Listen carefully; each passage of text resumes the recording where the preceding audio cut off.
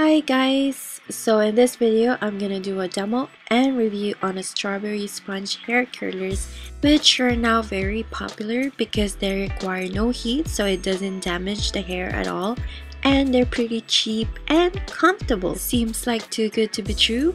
Let's go check it out.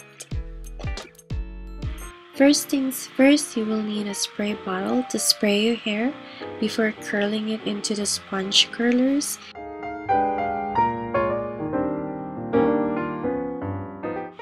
Next would be something to clip your hair, like the rest of your hair, while you're doing the rest of your hair.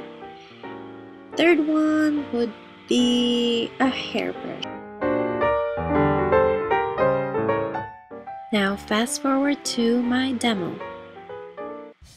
So I start curling the bottom half of my hair, separating it at the top of my ear, and doing 4 sections of hair at a time.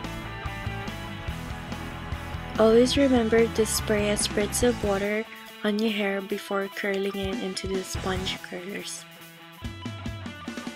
Also, if you want more volume on your hair, make sure to curl it inwards towards your face.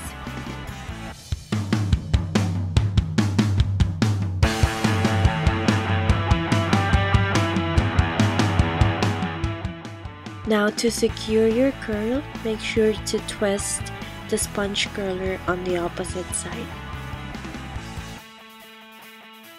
Make sure to roll your hair nicely and evenly to prevent tangles later as you unroll every sponge curler.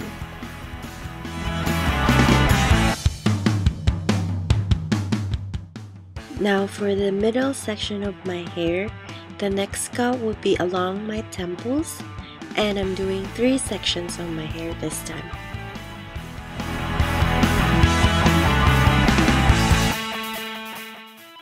As I was doing my curls in this section, I kind of find it hard to roll my hair into the sponge curlers because they were too thick. So my advice would be, if you have thicker hair, you should buy more of these sponge curlers.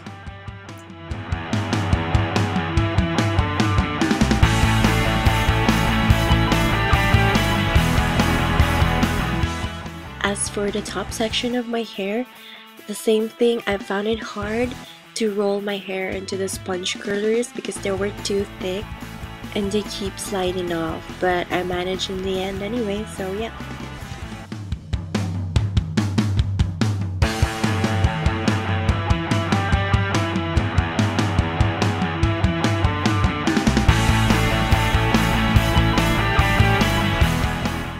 One more thing, in this video I left the curlers on for 30 minutes, but you can leave it on for a couple of hours like I did before. I did it 4 hours and the results were better. They were pretty comfortable, so you will have no problem with it. Okay, so now right here you can see me unrolling every sponge curler, and as you can see, my hair is curled. Like after 30 minutes, no heat. I just did all my errands and this is the result. As I've said earlier, I had problems with the middle section and the top section of my hair, that it was not holding on to the sponge curlers, so maybe that's why it wasn't really that curled at the top of my hair, but I kind of worked it out. Now if you don't like tight curls, as what this sponge curler did, you can always brush it down with your hands or a brush to give it more volume. That's it for my video, guys. I hope you liked it. Thanks for watching. Like and subscribe. Mwah.